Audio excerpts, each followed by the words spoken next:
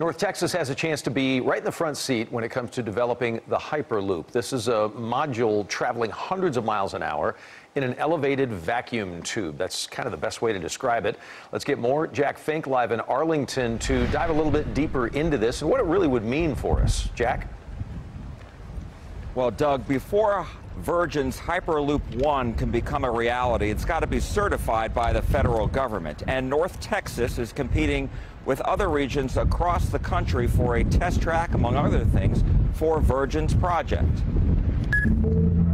It's like an airplane speeds on the ground. So at high elevations, you can go fast. Virgin has been showing off its Hyperloop One as it continues to develop the high-speed technology outside of Las Vegas. After making it to the second round, regional transportation planners here in North Texas submitted 9 proposed sites for Virgin to choose from to build a 6-mile test track, plus a final assembly center and operations and safety training center. We're centrally located. We have major airports. People from all over the world can come and see it. We're growing at 1 million people a decade since 1960. Major universities of interest. Why shouldn't it be here? Among the sites Virgin Hyperloop One will choose from include 2 in Dallas. One would start at the former Naval Air Station Dallas, now known as Hensley Field, and end up at Dallas Executive Airport. The other would start at Dallas Executive Airport and end up at I-45.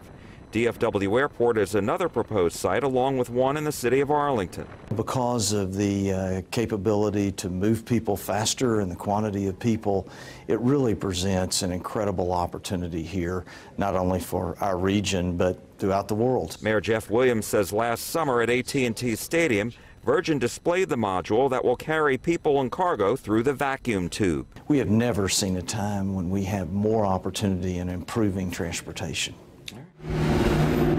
And North Texas leaders are hoping to hear more from Virgin about its Hyperloop One project sometime this spring.